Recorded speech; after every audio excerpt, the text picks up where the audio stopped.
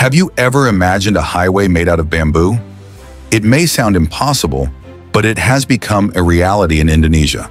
The Semarang Demak Expressway is the first project in the world to use more than 10 million bamboo poles to reinforce weak soil and complete the road surface.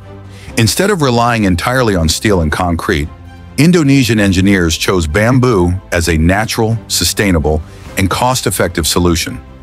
More than 1,500 skilled workers directly took part in installing a massive bamboo mat system beneath the roadbed, an area once considered extremely challenging to construct due to its location right next to the Java Sea. In this video, join Mandarin Tech as we explore how this seemingly impossible idea was turned into reality, and why bamboo is emerging as the building material of the future.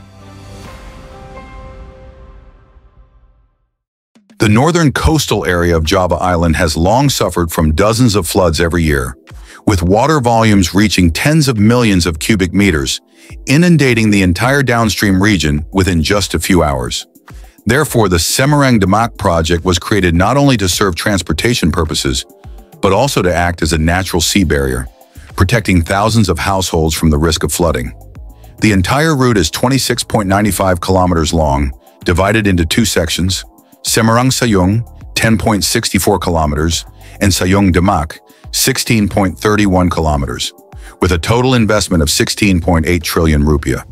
The Sayung Demak section was officially opened in February 2023, while the Semarang Sayung segment, where the bamboo mat system is being implemented, is still under construction and expected to be completed by early 2027.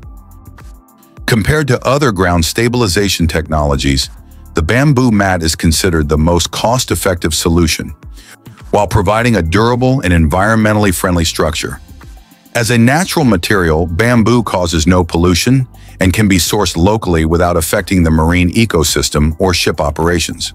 Indonesia, a country that possesses up to 162 species of bamboo out of a total of 1,139 species worldwide, has an abundant supply, ensuring that this large-scale infrastructure project can operate sustainably for many decades to come.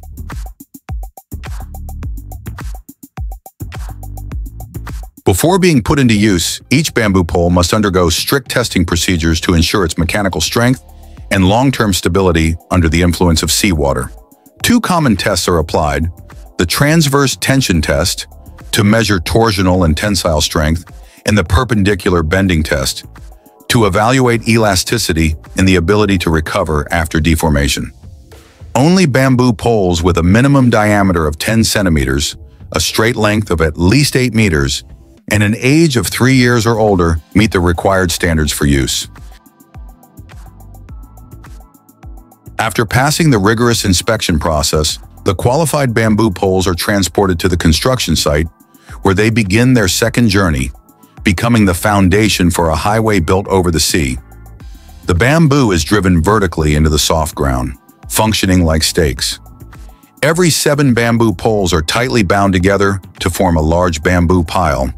These piles are driven into the ground at intervals of about 1 meter and can extend up to 150 meters wide.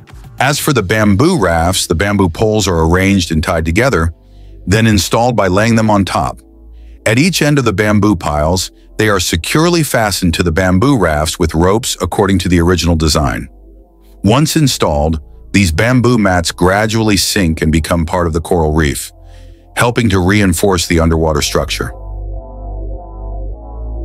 The next step begins: laying the geotextile fabric. This layer acts as a separating and load-distributing membrane, preventing sand from seeping into the gaps between the bamboo mats, while stabilizing the surface before the next layer of material is added. The fabric is evenly spread across the entire 150-meter-wide surface, continuously connected between sections to create a uniform and durable technical cushion.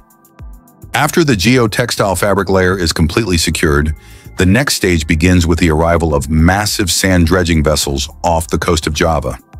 To form the foundation surface of the expressway, high-capacity dredger ships are deployed to pump sea sand over the entire bamboo mat system.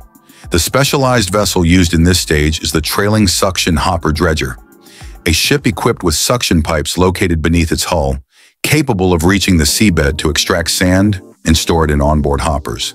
From there, the sand is sprayed onto the surface of the bamboo rafts through a special conduit, covering an area of more than 150 meters. The total length of the bamboo raft and sand foundation extends up to 6,000 meters, equivalent to 6 kilometers along the highway. This process is repeated continuously. One layer of bamboo, one layer of sand, until reaching the 17th layer, creating a solid foundation that is both highly load-bearing and flexible enough to adapt to the rough marine terrain. To shorten the consolidation time of the soft soil foundation, engineers use vertical drains, strips of drainage material inserted vertically into the ground. They function like conduits, allowing water within soil pores to escape quickly to the surface instead of being trapped inside. When the sand layer above exerts compression pressure, the water is forced upward along the drains and discharged, enabling the soil foundation to stabilize rapidly. As a result, the consolidation rate increases several times, allowing the project to reach the required settlement level in a much shorter time, ready for the road surface construction phase. From this point onward, the construction process proceeds similarly to conventional expressways. The road foundation system is formed by multiple overlapping layers, each serving a specific function. The subgrade, usually compacted natural soil, in this project is replaced by alternating layers of bamboo and sand, acting as the main load-bearing foundation. Next comes the sub-base course, made of crushed stone to increase load capacity and prevent soil from being pushed upward. Above it lies the base course, composed of granular material or bituminous mixture, which helps evenly distribute pressure from the road surface. Finally, the surface course, the layer directly in contact with vehicles, is made of a mixture of bitumen and mineral aggregates, ensuring a smooth, durable, and wear-resistant pavement.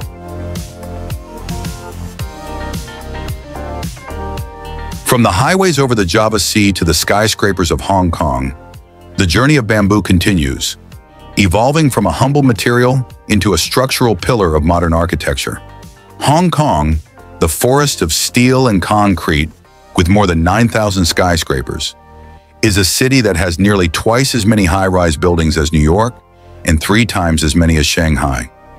Yet amid this dense urban landscape, it is easy to spot scaffolding frames woven from bamboo surrounding the buildings. Unlike the rest of the world where metal scaffolding dominates, Hong Kong remains loyal to bamboo scaffolding, a construction technique with a history spanning hundreds of years. Before bamboo is brought to the towering skyscrapers amid the concrete jungle, it must go through a meticulous selection process where only the finest poles meet the standards for construction use. The selected bamboo must be between 3 and 5 years old and air-dried for at least 3 months to achieve maximum mechanical strength. Each pole can be reused up to 3 times before becoming warped or losing its flexibility. This selection and treatment process is the key factor that determines the overall safety of the entire scaffolding structure. After passing the strict inspection process, the qualified bamboo poles are transported to construction sites where they begin a new journey, becoming the framework that surrounds thousands of Hong Kong's skyscrapers. Bamboo scaffolding wraps around buildings from the ground to the very top, forming an intricate lattice stretching high into the sky.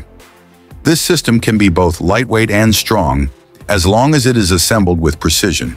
2 types of bamboo are commonly used: thick bamboo, moso, for load-bearing sections, and smaller, lighter bamboo, guadua or golduk, for frame connections. All joints are manually tied using nylon knots, a skill that takes years to master. In certain areas, metal supports are added to increase stability. Thanks to its flexibility, bamboo scaffolding can wrap around balconies, curved facades, and even suspended architectural structures. While in the past, scaffolders used to climb dozens of stories without any protective equipment, today Hong Kong law strictly requires safety harnesses, helmets, gloves, and non-slip shoes. Although durable and flexible, bamboo is not uniform in size or shape, which makes construction work require extremely high craftsmanship. Every joint is tied manually by hand, and even the smallest mistake can affect the entire structure. The demanding techniques and the lack of skilled successors have caused the art of bamboo scaffolding to gradually disappear in many places. Except in Hong Kong, where this green material is still celebrated as a symbol of craftsmanship and Asian identity.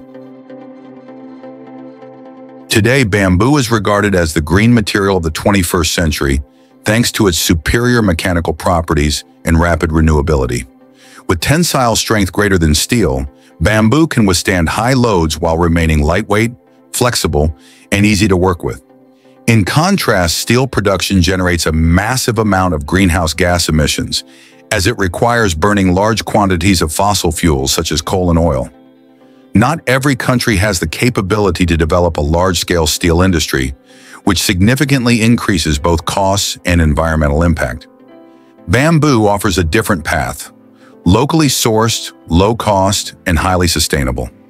In tropical regions, bamboo grows quickly, is easy to cultivate, and requires minimal maintenance. Therefore, bamboo is not only a building material but also a symbol of sustainable architecture for the future. Today, bamboo is not only used in construction, but has also become an environmentally friendly material for a wide range of consumer products such as straws, chopsticks, toothbrushes, cups, spoons, baskets, and decorative items. Thanks to its strong longitudinal fiber structure, lightweight, and natural moisture resistance, bamboo can effectively replace plastic, a material that has caused severe global pollution. Each bamboo straw or pair of bamboo chopsticks may seem small, but they play a vital role in reducing single-use plastic waste and promoting a greener lifestyle. The production process for these products is simple and energy efficient. Bamboo is cut, boiled, dried, then polished and treated for antibacterial protection using natural methods such as steaming or soaking in bamboo vinegar. As a result, the products are not only safe for human health, but also fully biodegradable after disposal. Many small workshops have grown into sustainable production chains, creating jobs for local communities. Therefore, bamboo is not just a raw material, but a symbol of the green circular economy, a connection between nature, people, and the future. A portion of bamboo waste is used to produce bamboo charcoal.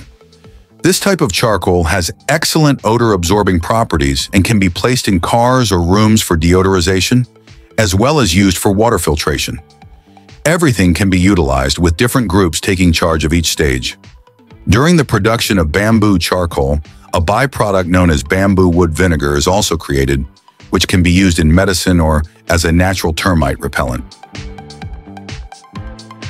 In the eyes of many, bamboo was once seen as a humble material, something tied to thatched roofs and small village bridges. But under the hands and imagination of humankind, its value has been redefined. From a slender stalk, it has become the foundation for roads stretching out to sea and the scaffolding that supports skyscrapers in modern cities. The miracle lies not only in bamboo's strength, but in the belief that such a simple material can achieve the extraordinary. In an age dominated by machines and alloys, bamboo reminds us that true innovation does not always come from discovering something new, but from seeing the familiar in a new light. This flexible adaptability proves that bamboo is not just a cultural heritage, but a material of the future, a symbol of innovation, sustainability, and respect for nature in our modern industrial world.